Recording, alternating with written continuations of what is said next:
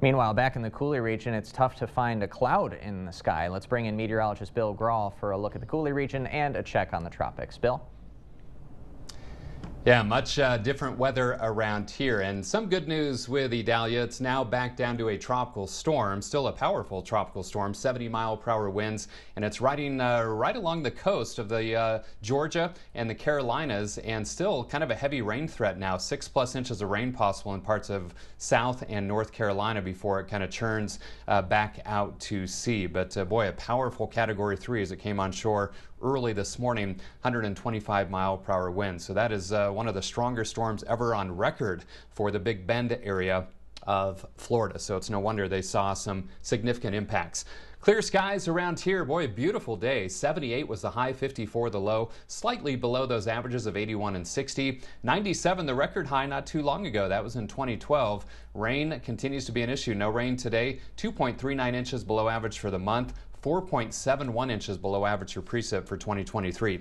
Pair of 78s for the airport and downtown. Lots of sunshine. Winds out of the northeast at 6 and the Mississippi holding steady 5.04 feet. Eau Claire, sunny for you as well. 76 degrees. North wind at 5 to 10. And again, very comfortable humidity values with very low dew points. So a little bit warmer, in fact, quite a bit warmer off to the west. 80s and 90s there, but comfortable 70s in our neck of the woods. Still 76 in Eau Claire and Black River Falls. 77 in Winona, still at that high of 78 in La Crosse and 75 in Viroqua. Look at how dry these dew points are for August.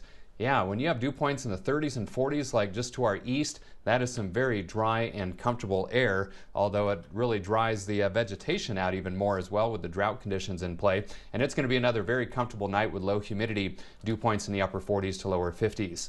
Winds not overly strong from the northeast at about 5 to 10. Again, cloudless sky all across the upper Midwest, and that's thanks to high pressure, and that's going to keep us dry and clear tonight and lots of sunshine for our Thursday. Sky Tracker will show the clear skies tonight. Winds shift to the southeast, but they'll be light. Tomorrow, those winds pick up a little bit from the south-southeast with a mainly sunny sky. A few passing clouds tomorrow night.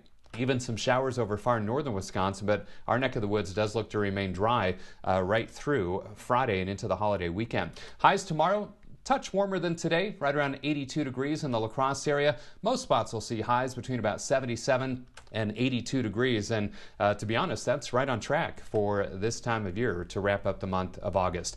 Again, that full supermoon tonight, clear and comfortable. Another windows open night. Tomorrow, 82, lots of sunshine. Breezy and warmer Friday to welcome in September, 88.